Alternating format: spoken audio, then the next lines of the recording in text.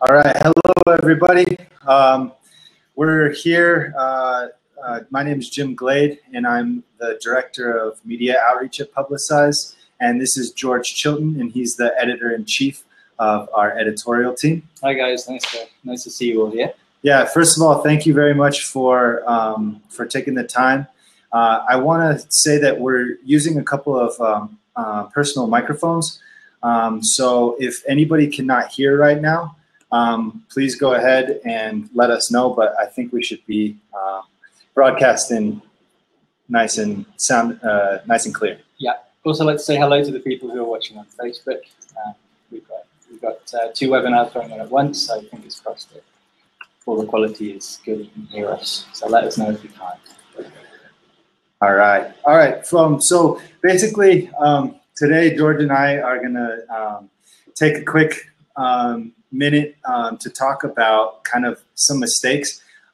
We've been working at Publicize for a couple of years at different capacities, and we've seen a lot of different mistakes, admittedly made by us, and also we've seen some mistakes that founders often make. And so we wanted to take this time to kind of reflect on those mistakes and maybe share some learnings.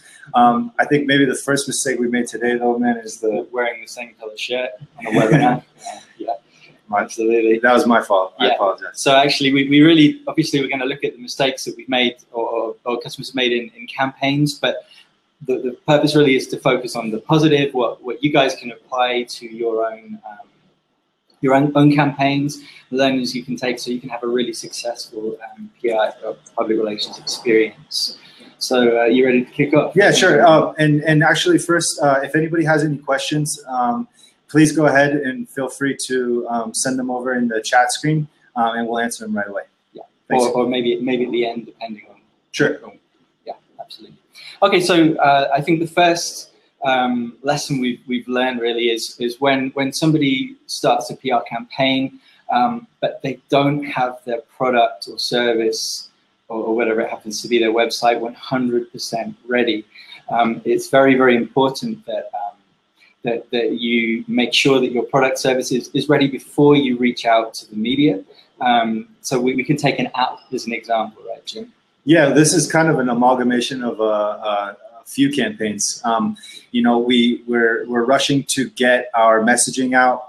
We're finding our journalists and we're contacting them with the expectation that, let's say, the App Store is going to be approving our app on a certain date at a certain time. And then, you know, you line up a journalist that's interested in covering your story, and it really leaves a sour taste in their mouth when you have to go and say, hey, you know what, Apple didn't approve for one reason or another. You know, you want to, it'd be my recommendation that you have everything 100% approved before you reach out to a journalist. I don't know if you have anything to add, George. No, it's one of those things where the journalist is excited about your product. You've basically got one chance to get them to cover you in this usually. And if you say, hey, test out my app, they're really excited about it. And then you come and say, actually, no, it's not ready. It'll be ready in 3 months. They're going to lose interest, and it's unlikely that they'll want to cover you again. So that's why it's really, really important to make sure that you have it all ready and set up, and you're confident that it's working well. Which brings us on to the second point related to having your product ready, which is making sure that you've tested your product.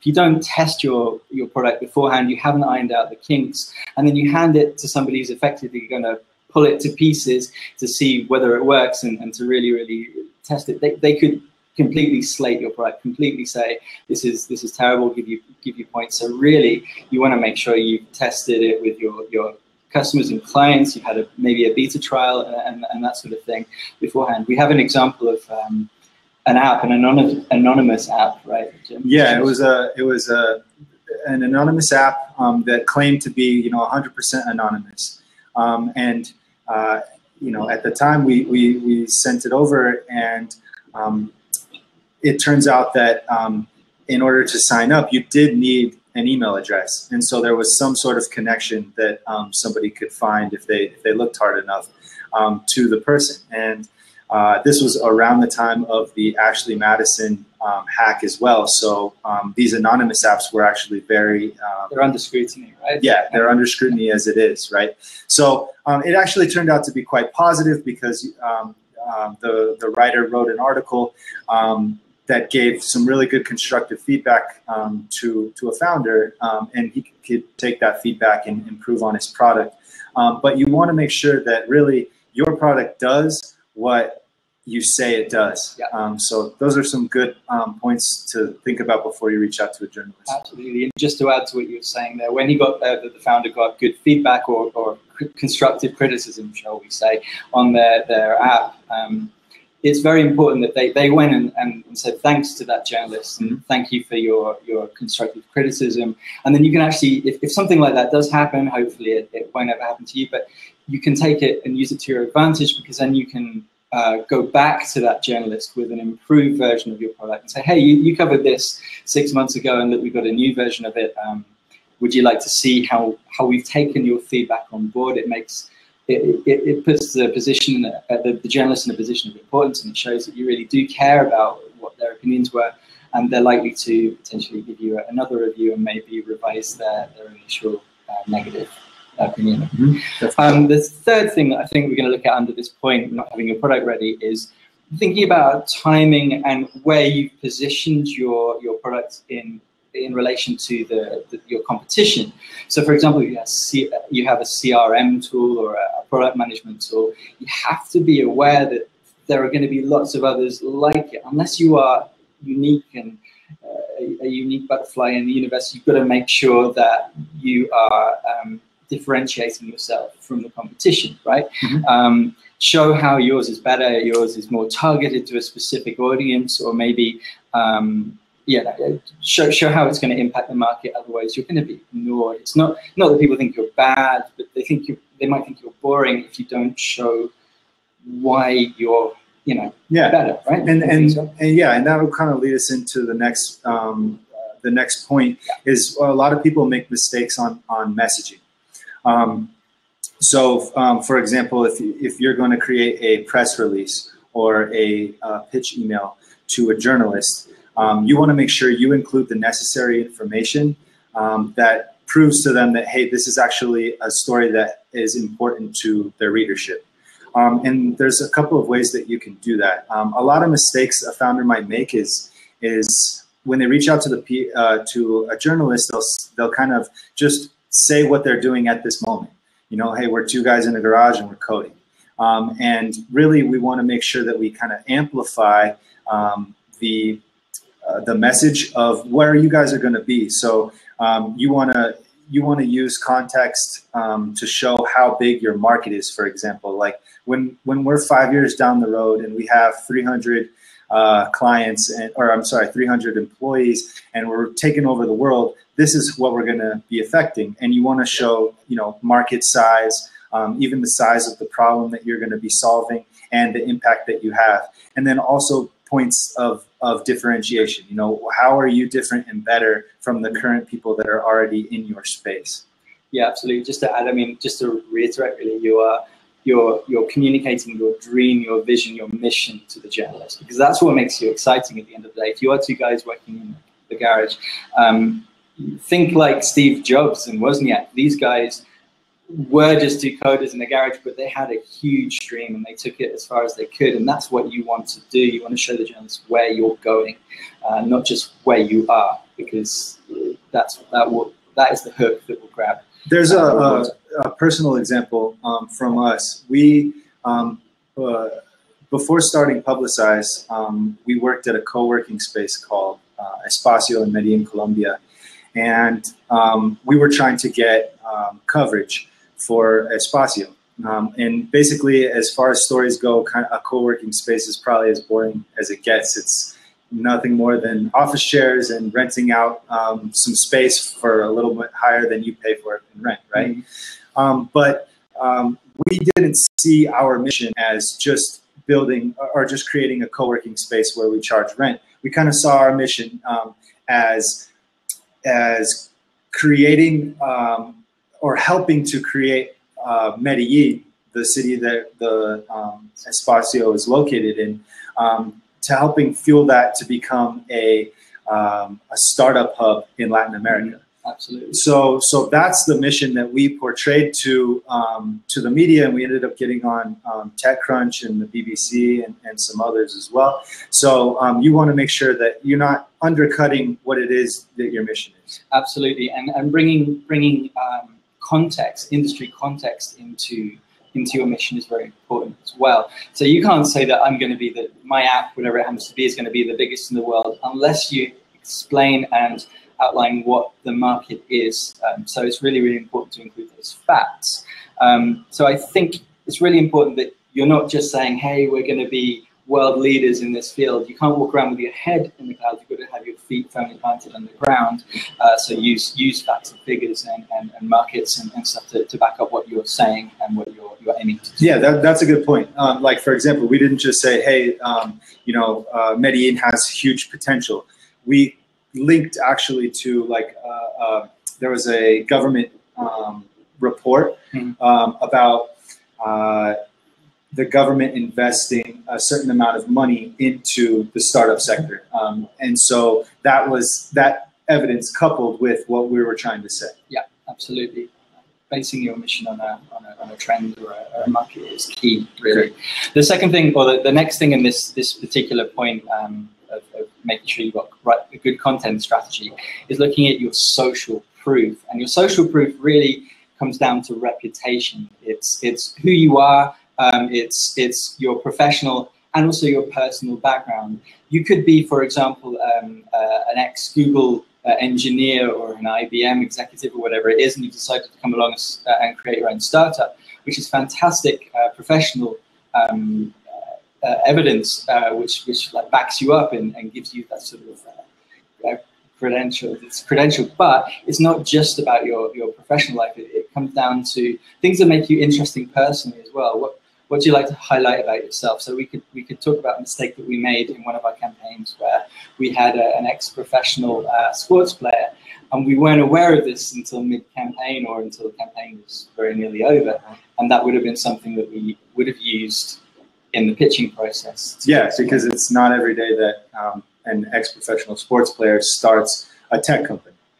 So something like that leaves you, makes you stand out.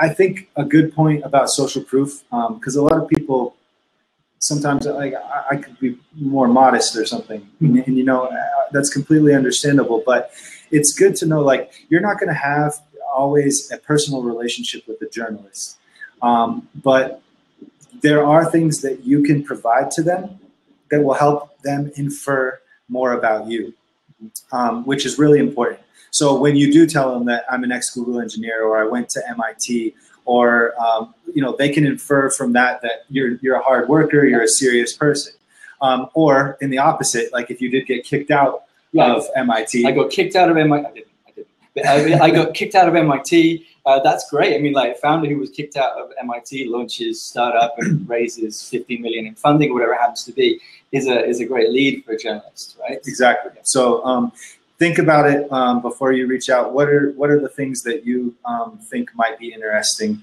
or some things that you don't assume are interesting, but they could be. So lay them all out there. Yeah, absolutely. Okay, what else can we say? I think that we can come on to the next point, which is talking about respecting journalistic etiquette and ethics and that sort of thing. Mm-hmm. What do you think? So I'll let you take the lead on this, because this is where you contact the journalists more than I do. But I think the first thing we can talk about is looking at exclusives and offering exclusives to journalists. Sure, I'll explain that. Basically, an exclusive is saying to a journalist that they're the only one on the planet that has this information, and they reserve first right to publish. And this is attractive to a journalist because at the end of the day, the job is to break news. And so when they know that they'll be the first person to be able to break this news, it's often more attractive. So at Publicize, we often use an exclusive for some of the stronger stories. So it's a very big mistake when you offer an exclusive to multiple journalists or multiple publications. And then you have to come back to one of them and tell them, I'm sorry, somebody else has already agreed to the exclusive. And I know you work on a timeline when you're reaching out. You know, you have this announcement that you want to make about your company, and you know you want to make it within the next 4 weeks or so. So what you're going to be able to do is be very upfront with the journalist, and you can even put in the email pitch saying, like, you have until, you know, you have 24 hours or 48 hours, whatever it may be, to decide on whether you'd like an exclusive, and then at that time we'll move on to another publication.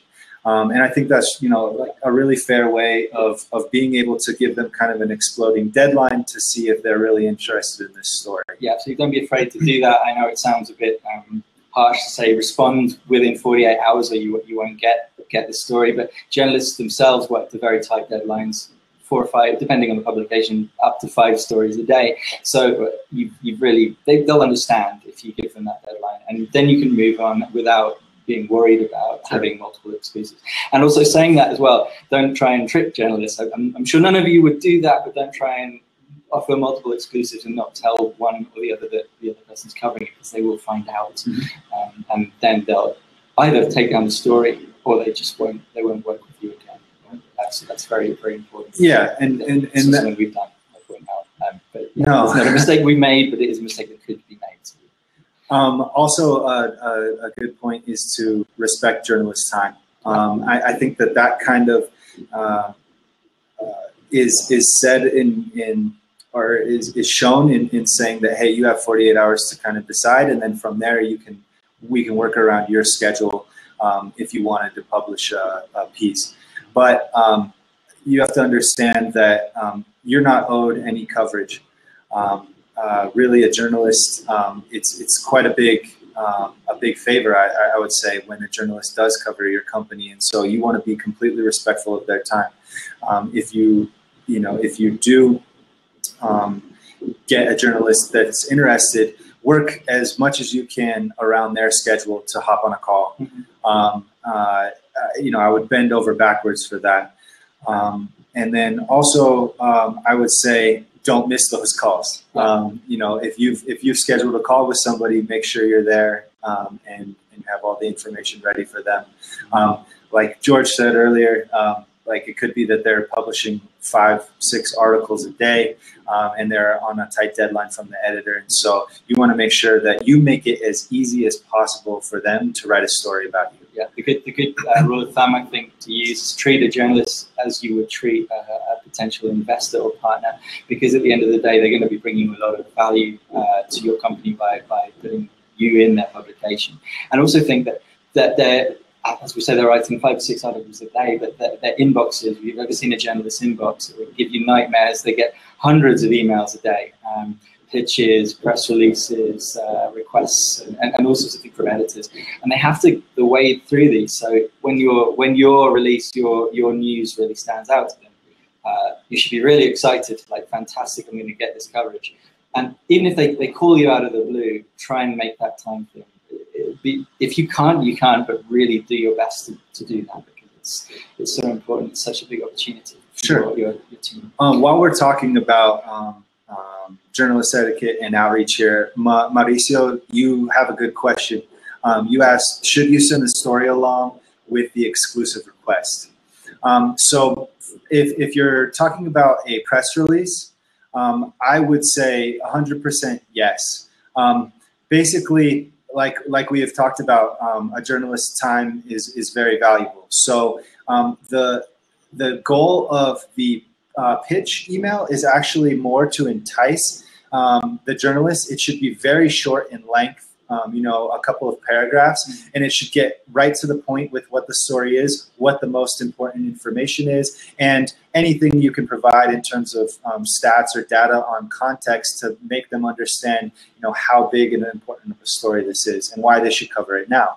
And then you can also attach or just go ahead and copy right into the email chain below the actual press release. And the point of the press release isn't to entice a journalist, it's to provide them with as much information as possible for them to write the story. So again, you'd be respectful of their time, because all at once you'd be saying, hi, like here's the most important part of the story in the email pitch, and then I have all this other information, like that includes quotes, that includes context, etc., that will be really good for them to be able to hop right in if they're interested in the story, and then they can, you know, talk to you via email if they have any questions, or hop on the phone. Yeah, just to add to that, what you're saying is absolutely true. When a journalist receives a press release, the last thing they really want is a piece of writing full of marketing language and slang and buzzwords. What they really want is the news and the story told to them in the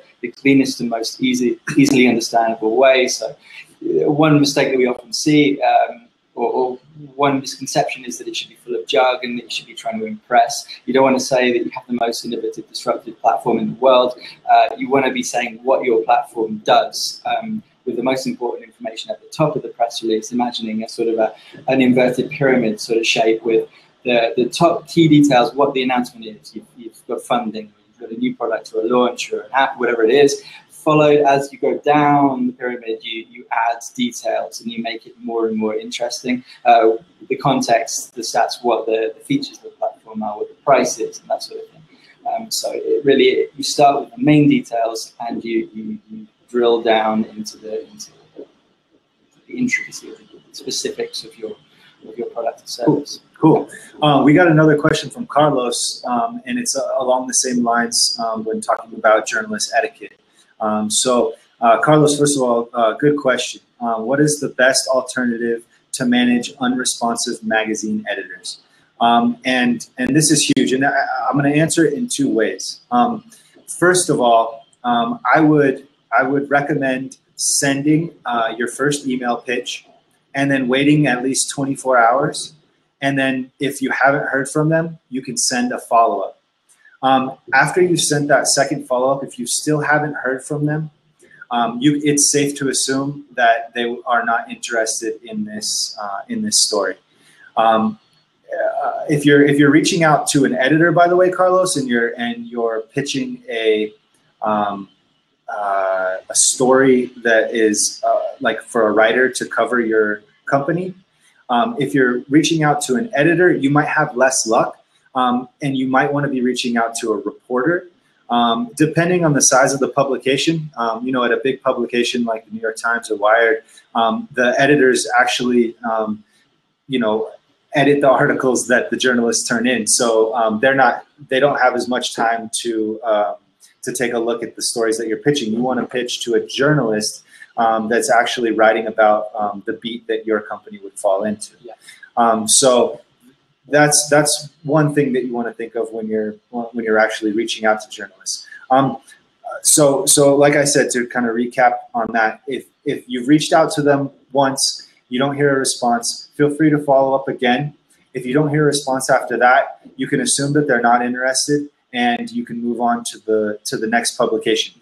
That said, if you've already been in contact with somebody and you've kind of got the wheels going on a possible article, I would recommend you know, following up, but don't be like a crazy ex-boyfriend. I would say more along the lines of following up every 48 hours with an email up to a certain point. I would say, you know, if you're sending 2 follow-up emails that haven't been answered, or 3 follow-up emails that haven't been answered at all, it might be time for you to lay off and not bother.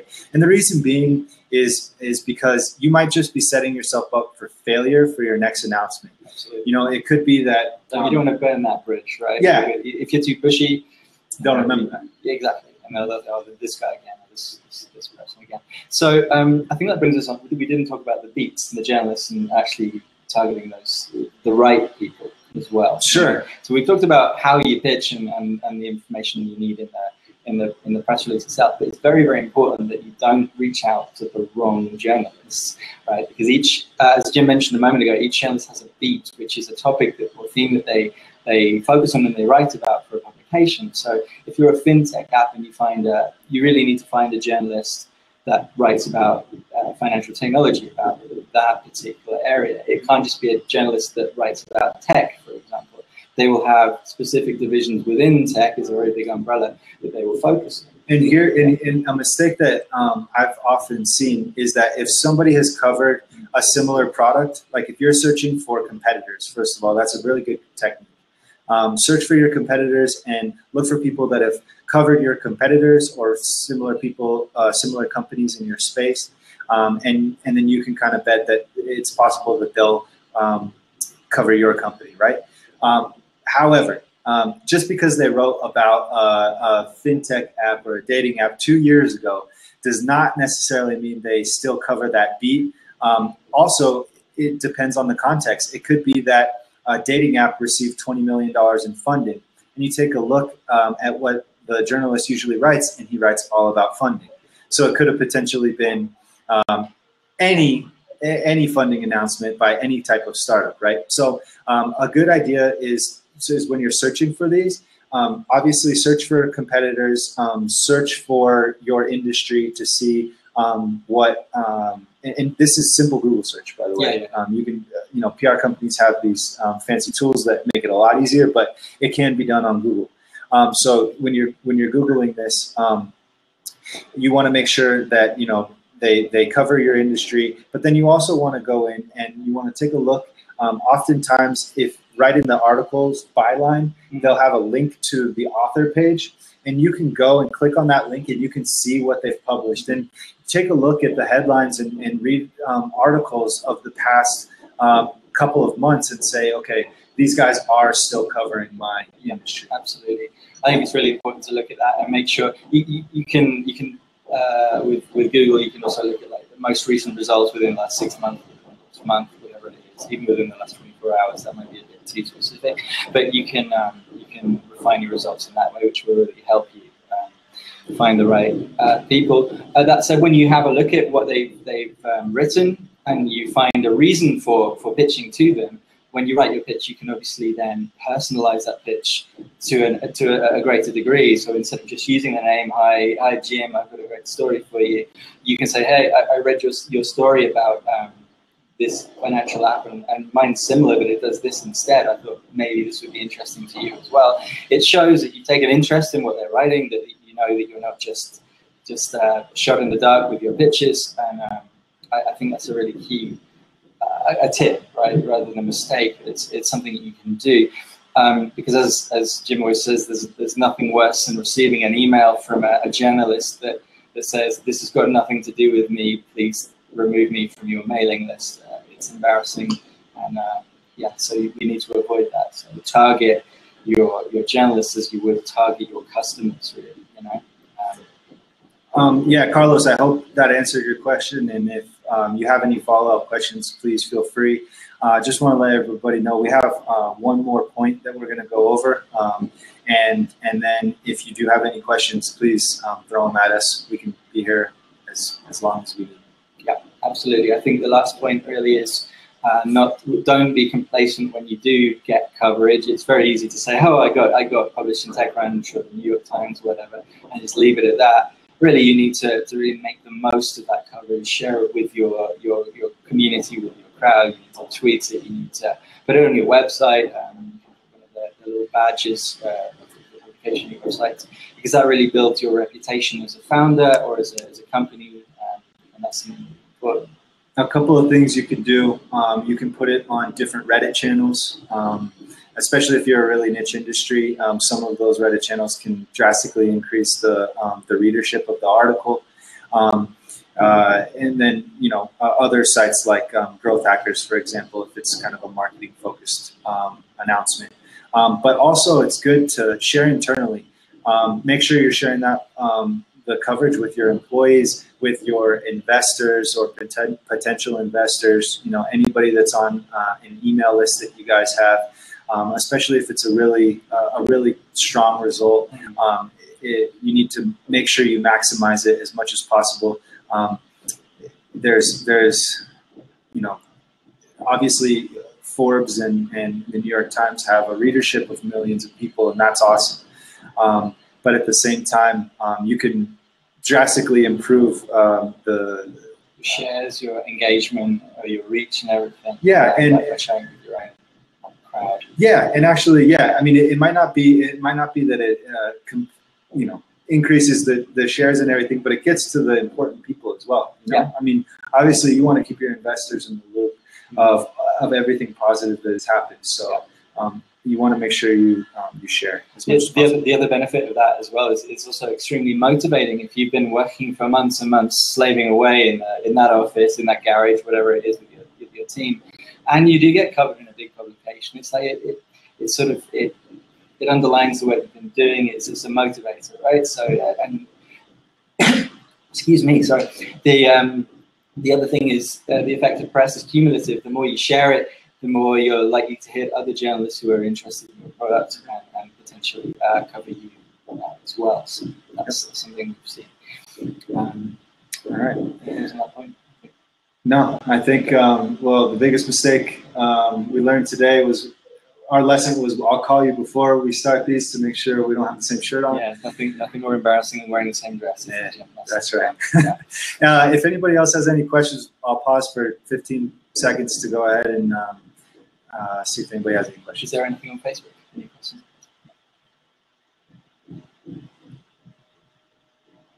All right, cool. Well, that was a great moment of silence. It was. Thank you very much, everybody. I just want to let you know, this will, you'll be able to see this. We'll put this up on Publicize's YouTube page. So everybody that's registered and attended will be sending this out as well. We'll be able to, we got one. What's the best way to ladder up publicity? Can you explain that question a little bit more, Alex?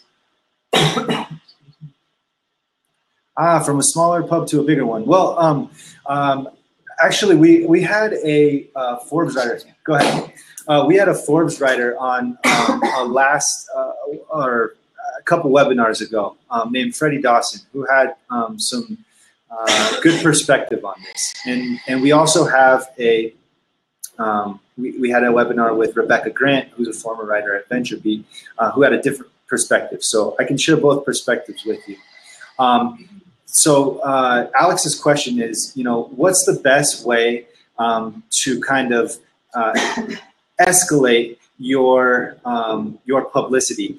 If you start off on a smaller, more industry-focused blog, for example, and then you want to move up to a more general news site like the Wall Street Journal or a bigger tech blog like TechCrunch, for example. So that's a really good question. Freddie Dawson's answer is that and he worked at Forbes, remember.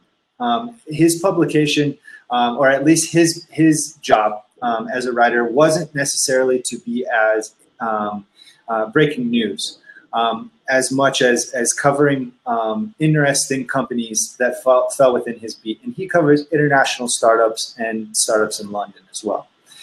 So oftentimes he would be searching these smaller tech blogs, and he would find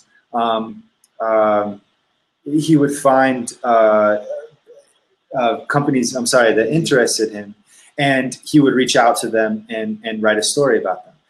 So I would say that industry level publications are definitely important, because it could be that you are that a journalist who is researching that industry is following these publications. On another side of the spectrum, we had a former VentureBeat writer, Rebecca Grant, and she had mentioned that at a number of these tech blogs, they really do, like they publish multiple articles per day, and they often compete with other, like VentureBeat and TechCrunch, for example. They often compete with other direct competitors and to break news. And so if there was a company that was already featured in, like, let's say the Next Web or TechCrunch, chances are that VentureBeat wouldn't have picked up that story. Now, obviously, if it's an Apple release or something that's hugely impactful to a lot of people, everybody will cover it. But if it's a small startup launch, it could be that they decided not to cover that because another tech blog already went with it. My recommendation would never to ignore your industry, smaller industry publications.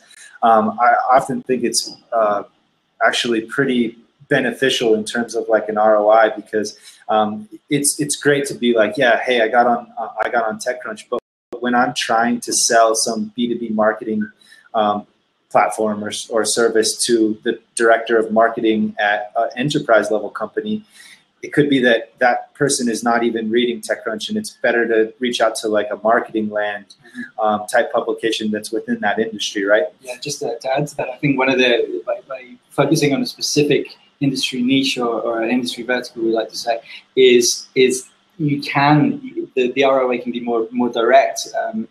We've had one client pick up 3 or 4 new customers just simply by being featured in a very, like a publication focused at engineers, right? And that's something that's really you don't necessarily see the benefits. I really just want to be on the big sites, but actually focusing on the industry is a key way to talk directly to the people that are interested in what you do. In terms, Alex, of moving up, you know, I would recommend that you can change the context. When you're reaching out to a larger publication, you're going to have to understand their readership and what's important to their readership. So maybe your product affects drastically one part of an industry or one industry. And so that would be huge news for the publication that covers that industry. But how do you make that story into something that impacts million plus readers? And in the case of like TechCrunch, for example, it could be potential investors in Silicon Valley, right? So so the trick there would be kind of adapting a story to fit that audience. And you'd have to do a little bit of searching into what your own company does and kind of a bigger picture. Let's say you have a cybersecurity, like an app. I'm trying to think off the top of my head here, forgive me, but like a security app. And this is right around the time where the FBI is trying to unlock the phone of the San Bernardino, iPhone of the San Bernardino killer, for example, right? So if it fits within an overarching theme that's already going on in the media, there's definitely opportunities for you to put your company in there. Hey, my app would unlock an iPhone in 2 seconds. Yeah. Like that would be something that would be very huge. Or the opposite, it would, when you have an app and people are worried about NSA security and stuff, my app will actually protect your phone from that sort of external intrusion. Which is the same. We recently, obviously, Brexit was huge news, especially for me. You can probably tell by my accent. Brexit was huge news in the UK, and we had a number of our clients that were able to not necessarily speak about their product, but speak about how that potential exit from the EU will affect their companies, and were able to be featured on some very big publications. Was it Wall Street Journal? I don't remember, or the Telegraph or something. Yeah, something big.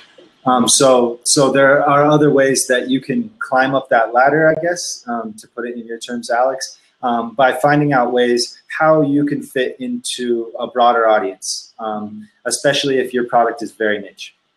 So I'm not sure if that answered your question. If you have a follow-up for us, let me know. Okay, cool. All right, guys. Well, we've been on the air for 38 minutes. Which is a new world record for us. But we're, all right. But we're going, no problem, Mauricio. Cybersecurity example is actually one of my favorite examples too. I'm kind of a cybersecurity nerd, so I'll geek out on that. All right, so I just want to say thanks for everybody for taking the time.